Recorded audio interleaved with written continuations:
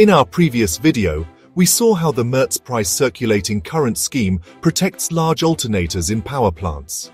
But here's the catch. We can't use this method in small alternators because the neutral ends of the three-phase windings are often connected internally to a single terminal, and there's no way to fit in the necessary current transformers at the neutral side of each phase winding. Still, we can't leave the alternator unprotected, especially not from earth faults. So to handle this, we use a simpler method called balanced earth fault protection. In today's video, we'll understand exactly how this protection scheme works, what its limitations are. So, watch till the end. It's going to clear up a very important concept in alternator protection. Now let's move on and see how this scheme is arranged. This setup is for a three-phase alternator, and it uses three current transformers, one for each phase, R, Y, and B. These CTs are mounted on each line conductor, and their secondaries are connected in parallel. But that's not all. There's one more current transformer placed in the neutral conductor, which connects the star point of the alternator to earth, typically through an earthing resistance. A relay is connected across the combined secondaries of these current transformers, and this is where the key action takes place.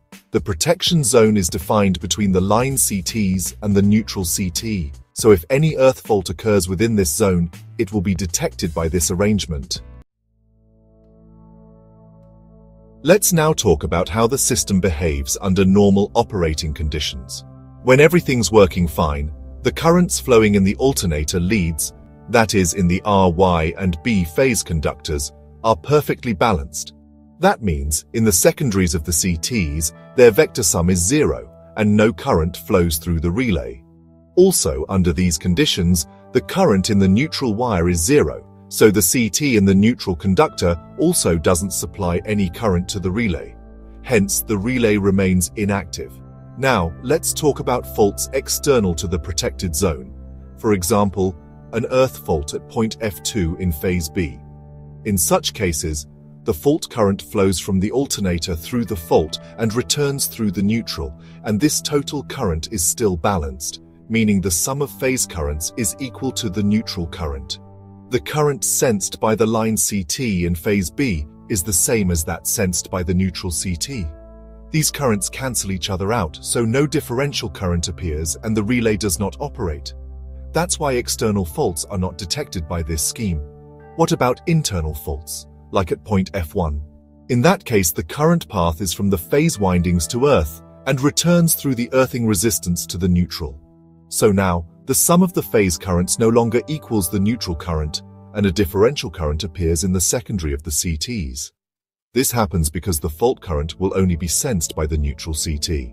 The line CTs will not sense the fault current. This differential current flows through the operating coil of the relay, which causes it to close its contacts and activate the trip circuit, disconnecting the alternator from the system. But keep in mind, this scheme only responds to earth faults. Why? Suppose there is a phase-to-phase fault between R and Y phases. The fault current will circulate through that loop. The CTs will not sense any imbalance in current, so no differential current will appear and the relay will not operate. That's why phase-to-phase faults are not detected by this scheme unless they eventually lead to earth faults. So that wraps up how balanced earth fault protection works in alternators, where Merz-Price schemes just aren't practical.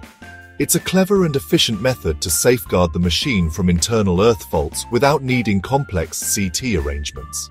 If you found this video helpful or learned something new today, make sure to like it. It really supports the channel and helps more people discover these concepts.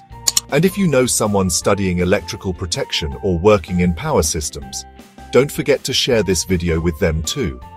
I'm also really curious to hear your thoughts in the comments. Have you seen this protection scheme applied in real-world installations, or faced challenges with fault detection in alternators? Share your technical experiences and questions down below. I'd love to start a deeper discussion with all of you. And of course, don't forget to subscribe to the channel for more detailed videos like this one. If you're finding value in these lessons and want to support the effort, you can click the thanks button below the video, or even hit the join button to become a channel member and help me keep bringing you this kind of content. Thanks a lot for watching. Stay tuned, keep exploring, and I'll see you in the next video.